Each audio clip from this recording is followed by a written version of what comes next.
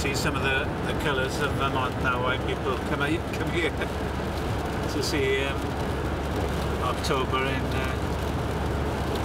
Vermont. Are your family addicted to... My father, yeah. My grandmother's family, her father was an alcoholic. You're more open about your problems with alcohol and drugs here in America, is that true? Yeah, I think so. I don't know what you are in. Yeah. In England, but yeah, we are pretty open about it. A lot of young people are addicted to opiates. You know, they're finding them in their parents' medicine cabinets and grandparents' medicine cabinet. And they're pretty cheap to buy on the streets. Well, relatively cheap. And then they get into heroin. A lot of heroin addicts now. In the middle class, and that's a concern because that's when they really do something about drugs, right? And addiction is when it strikes the middle class.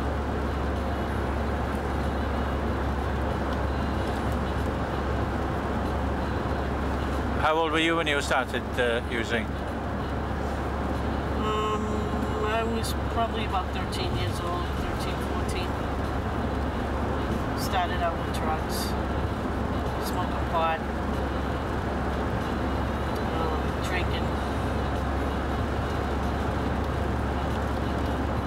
And when did you get... That was during the 60s and 70s. You know, everybody was doing drugs back then. It was sort of like a wasted generation. But there's a new generation now. Yeah. How do they compare with the wasted generation? I'm not sure. I'm not sure. I don't know. I think the severity,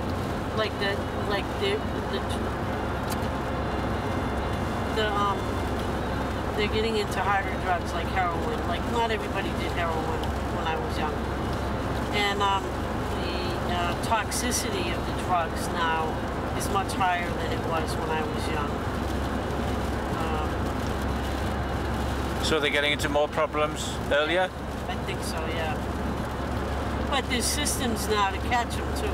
Or there used to be more than there are now because of all the cutbacks and everything. But there's more available for parents to get help. Or even just to have a place to go and talk about it. Do you think more money should be spent on better parenting? On better parenting? I don't know how much that has to do with it. I'm sure for some kids it is.